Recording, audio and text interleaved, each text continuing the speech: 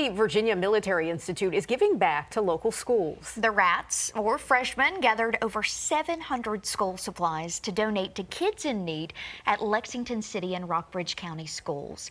The donation was part of their Rat Unity event. They started collecting supplies in December. We come together as our individual classes and as cadets to try to emulate what we can do to be the best people in the world, the best cadets here at VMI, and to go make a difference in the world.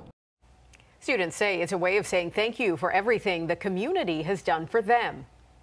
A lot of the surrounding area in the town is they're very big supporters of VMI, so giving what we can back when we can is, it's crucial. It's what goes around comes around.